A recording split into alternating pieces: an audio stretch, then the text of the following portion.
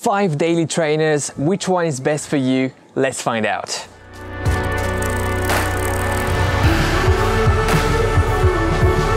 Hey everyone, and welcome back on the channel. My name is Alex, and in today's video we are doing the ultimate battle of the daily trainers for 2022. Before diving into which shoes I picked, why, and so on, if you want to go follow me on Strava, there's a link in the description. I reactivated my Strava account and started uploading my activities there for a few weeks now. So if you want to connect on Strava and see what I do, let me see what you do, let's just, go in the description and click on that Strava link. Why these 5 shoes? We have the New Balance 1080 V12, we have the Peg 39, we have the Novablast 3, the Cloudmonster, and the Hoka Mach 5.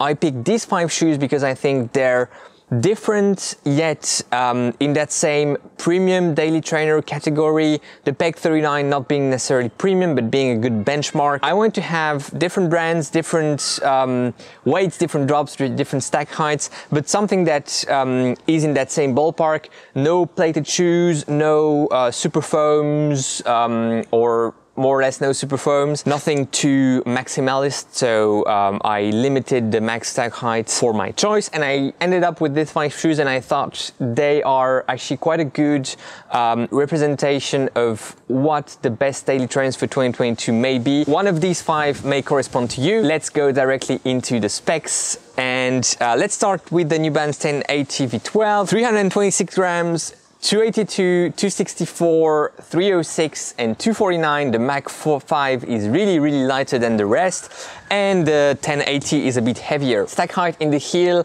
and I said that I limited, but the 1080 is the highest and is actually quite high. 37 millimeters in the heel, 33 for the peg, 31, 29 and 29. So these 2 options are a bit lower in the heel, and the rest are in that 30 millimeters plus ballpark. In terms of drops, we're looking at 8 millimeters here, 10 on the peg, again 8 on the Nova, 6 on the Cloudmonster, but it feels way less. We'll come back to that. And 5 on the Mach 5. Width of the platform, you can go check the numbers on the Shoe Super tool. I'm gonna put a link somewhere here and in the description. It's a tool that we have on our website that allows you to compare shoes between themselves, all the different metrics, so go check the Shoe Super tool. But very quickly, the most narrow platform is the Pegasus one. The widest platform is on the Mach 5. And Durometer scores, the hardest foam is on the Cloudmonster, although it doesn't really feel like it, and the softest foam is on the Novablast 3. Prices, it starts at 120, and here I'm giving you MSRPs, so the prices that are recommended by the brands. You can find good deals with those shoes at our partners, EU and US, Top for Running, Running Warehouse. Use code META for Top for Running, it's in the description, but I'm giving you prices that you find when the shoe are releasing. 120 here is the lowest price, and 180 for the Cloudmonster is the highest. And now let's go into the section you are all waiting for. What I measured with the RunScribe pod, so all those metrics that I measured at a very easy pace, so 525, 530 minutes per kilometer pace, 830, 9 minutes per mile, really easy, relaxed pace for me, and something that I believe these shoes are designed to be doing most of the time. They can pick the pace up if you need them to, but they're designed to go at easy paces on a daily basis because they're daily trainers. So paces for the 5 shoes, I ran 1.2 kilometers. I mean, I ran more in all of them before, but for these specific tests, 533 minutes per kilometer, 524, 527, 529, and 530. So as you can see, very close in terms of paces I ran at. Cadence, we're looking at 165, 167, 168, 166, and 166. Slightly higher cadence in the Novablast and very low cadence in general. I have a low cadence when I'm running at easy paces, and I go up to 180, 183 at 10k pace. So I'm more of that stride runner, just so you know, if you're new here on the channel. Midfoot, forefoot striker, that's what I am. Let's look at responsiveness, and for that we have a proxy metric, which is contact time, and here the lowest contact time is on the Novablast, so it's the most responsive shoe. The sort of least responsive shoe is the Mach 5. We'll explain why that's the case, but it's the one that has the highest contact time, so you're spending the most time with the Mach 5. I'm spending the most time being in contact with the ground with this shoe compared, for instance, with the Novablast. The three others are very similar, to 69, to 64, to 61, to 64, to 75. Let's look at bounciness, and for that we have a proxy metric as well, and that's the amount of time between max pronation and toe off. So here we have, I'm gonna give you the numbers and explain which one is the bounciest, but 212 milliseconds, 200, 193, 203 and 206. So based on that, the lowest MPTO time is on the Novablast, and so that's the bounciest shoe, and that correlates quite well with my feelings. The least bouncy shoe, if that makes sense, so the one that bounces the least, is the 1080 V12, and again here I think it correlates quite well with my subjective feelings. Efficiency, and for that we're looking at power, so the amount of power that you are producing to sustain a certain speed, a certain pace. So the lower the better, or at least the lower the more efficient, sorry. To 15 watts, to 16 watts, to 20, to 11 and 206. So the most efficient shoe is the Mach 5, and same here, I think that I have an explanation for that. I'm gonna give it to you right now. That's because it has the biggest rocker, and basically I'm striking more towards the heel, and the numbers confirm that, and so I'm spending more time in contact with the ground, highest ground contact time, but I'm also quite efficient because that midfoot roll makes me a bit more efficient than, for instance, the Novablast, with which I am more stomping on my forefoot and losing a bit of energy because of that less efficient type of gait cycle compared to the Mach 5. Shock. And here we're looking at basically the metric that correlates to leg pounding. So the lower the number, the least pounding you have on your legs, so the more leg protecting the shoes are. Here the value is in G's, and we have 11.9, 12.6, 13.1, 11.5 and 13.4. So again here the Mach 5 is a bit different, and I think that's because the subjective feeling and the way the foams react under your feet is less of that compression feeling and less of that leg protection feeling with the Mach 5. Whereas, for instance, the Cloudmonster, I mean, it has the clouds, you can see the clouds. The clouds are compressing a lot, and I think that saves your legs quite a bit. A foot strike type, and that's quite interesting. So it's a metric provided by the RunScribe pods.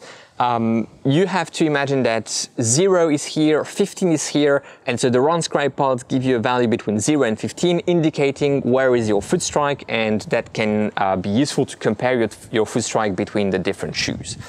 So I'm more of a midfoot forefoot striker, and I have a 10.3 here, so somewhere around, you know, here I'm striking. 965, so more towards the heel. 10.7 in the Nova, 10 with the Cloudmonster, and 9 with the Mach 5. So the Mach 5 is the shoe I am striking the most with my heel, or towards the heel at least, because you can go way more back towards the heel. If I had, for instance, a 4 or a 5 out of 15, here it's a 9. And again, there's absolutely no issue being a heel striker. That's absolutely not what I'm meaning here. Everyone has different gait cycles, and it's very good to be a heel striker, a midfoot striker, a forefoot striker.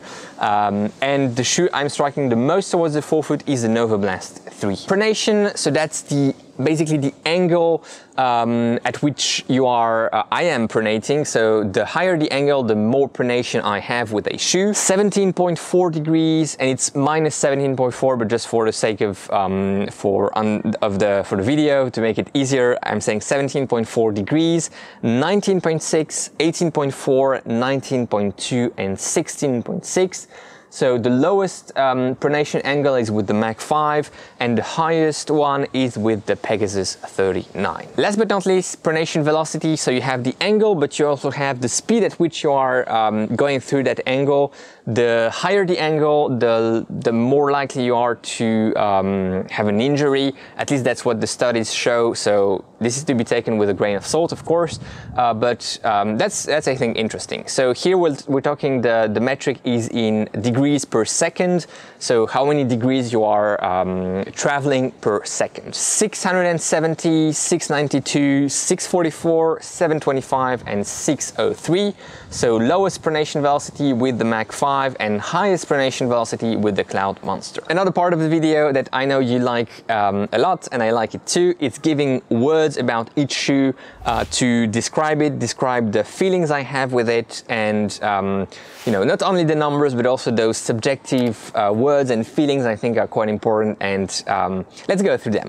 So 1080, plush, cushioned, but also bulky. Peg 39, traditional, low to the ground, comfortable, and no-brainer. Novablast, bouncy, energetic, fast, and versatile. Cloudmonster, surprising, low drop, because it says that it has a 6mm drop, but I'm pretty sure it's more like 2 or 1mm. It really feels like a low drop shoe, which is very interesting for this one, and we could discuss the Cloudmonster way more, but it's not the purpose here. So surprising, low drop, fun, and baggy upper. The upper is really baggy, and it's kind of a drawback, but not a drawback, depending on whether you have wide feet or not. Mach 5, overall, confidence, and heel striking. And now recommendations. So which shoe should you get depending on your personal type of running? So if you're a heavy runner, I would recommend the 1080 or the Cloudmonster. If you're a light runner, I would recommend the Nova or the Mach, depending on your foot strike. If you're a cadence runner, Mach 5 is a very interesting shoe for you. Pegasus could work as well. Stride runner, Nova or Cloudmonster. You could look at the 1080, but for some reason I'm a stride runner and it doesn't really work for me as a stride runner, so I'm taking it out a bit. Wide feet, New Balance, Hoka, they both have, so if you're like wide but fitting in normal shoes, they're similar, to be honest. The Cloudmonster has a slightly more voluminous toe box, so it may work for you. Otherwise, the Hoka and the New Balance, they have extra width. So I think it's 2 sizes extra on the New Balance, so wide and extra wide. And there's a wide size on the Hoka. If you were to run a longer distance, let's say a marathon, which shoe should you be looking at? And for that, I would say the Novablast or the Cloudmonster would be nice if you're a faster runner. The 1080 would work really well if you're not that fast. If you were to run a longer distance or say a marathon with one of these shoes, like you want to have one shoe in your rotation and that's perfectly fine, and you want to do your race with it, half marathon, marathon race with it, even 10K. I would go for Cloudmonster or Nova if you are looking at shorter distances, and then I would look at the 1080 if you are looking at longer distance or you are a bit slower. That could be a nice option. Forefoot strikers, Cloudmonster, because of that supposedly lower drop than 6mm, than the 6mm they are claiming at least. So Cloudmonster, it works really well for me as a midfoot forefoot striker. Heel striker, Mach 5, as you understood, it rolls really nicely from the heel and you enjoy that dual layer midsole if you are heel striking a bit more than if you are midfoot striking. It works really well for all types of striking, but heel I think is maybe a bit better. I hope you enjoyed this video, guys. If so, give it a like, subscribe to the channel, sorry, that really helps us. Thanks a lot for watching. Enjoy your run today, enjoy your ride, and go beyond your limits. I'll see you in the next one. Bye bye.